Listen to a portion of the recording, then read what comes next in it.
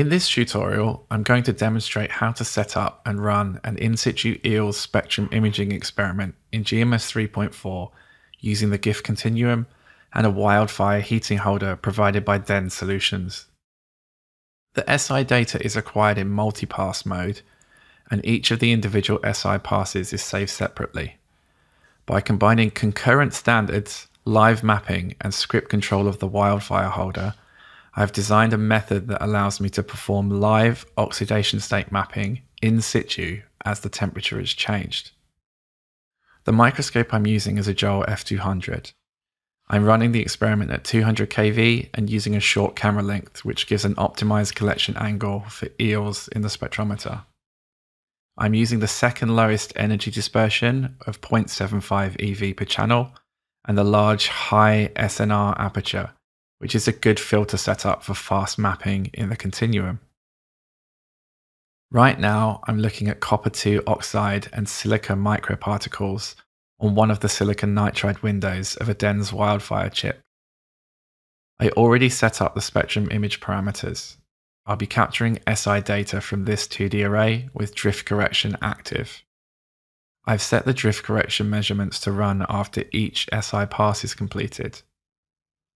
I'll go ahead and hit capture and talk over some of the key aspects of the experiment as the data is acquired.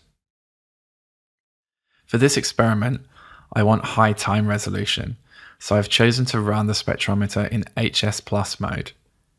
HS Plus supports a maximum spectral rate of 8,700 spectra per second with greater than 90% collection efficiency. I'm running in dual EELS mode.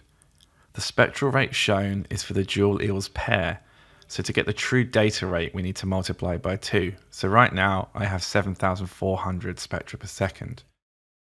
The duty cycle, or collection efficiency, for the high loss is close to 100% as I've matched the high loss time to the camera frame rate.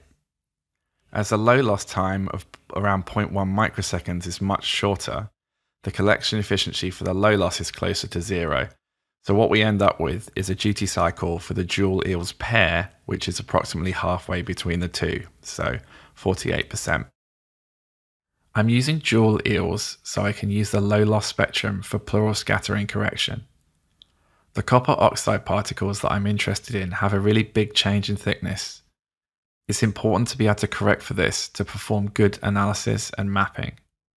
For more detail on pleural scattering correction, watch the model-based EELS quantification and LNES phase mapping webinar on the Gatan website or our YouTube channel.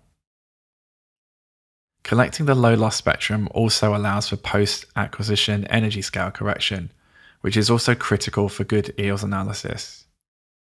That won't be necessary in this case as I'm using ZLP lock. ZLP lock performs live energy scale correction as the continuum data is collected. This correction is applied to both the low loss and high loss data in real time and is particularly useful for multipass spectrum imaging and live mapping. I matched the SI pixel time to the maximum camera frame rate, and I've chosen a pixel size of around 8 nanometers so that the time per SI pass is approximately 1.6 seconds. I'm capturing 150 passes and live mapping is enabled. I'm using a saved analytical setup that uses concurrent standards for copper. This allows me to map different oxidation states as the temperature increases and monitor the redox reaction as it happens in real time. Let's move on to the wildfire control. The wildfire holder can be controlled with the GMS plugin, which allows us to set the temperature directly, create certain temperature ramps, or complete recipes for an entire experiment. So this is covered more in a separate tutorial video, again, on the Gatan website or our YouTube channel. The most effective and robust way to synchronize the temperature ramp with spectrum imaging is to use scripting. First of all, we need to customize the spectrum image acquisition process. This can be done with a script, which we call an SI script hook. A script hook essentially tells the software to do something non-standard at some point in the capture process. For a full explanation and some script hook code examples, just look at the scripting section of the Digital Micrograph help, where this is really well documented. Here I'm using a script hook which tells the software to run a second script before each drift correction in the SI acquisition. The second script prompts the wildfire holder to increase the temperature by 4 degrees C, reads back the temperature, and exits only once the target temperature has been reached. As I'm performing drift correction at the end of each SI pass, this allows me to acquire an entire SI pass at a fixed temperature, pause the acquisition while the temperature increases, perform the spatial drift correction, and then collect another pass at the new temperature and then repeat. This is a very powerful way to automate the experiment.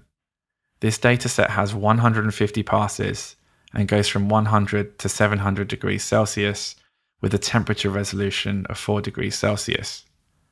Live mapping allows us to monitor the experiment in real time, but as the passes are stored separately, the important processing decisions such as the optimum spatial, spectral, or temperature binning to use can be made post-acquisition. Being able to make these decisions after the experiment is highly desirable, especially for a one-shot experiment. That's all for this tutorial. Thanks for listening, and I hope you enjoyed the demo.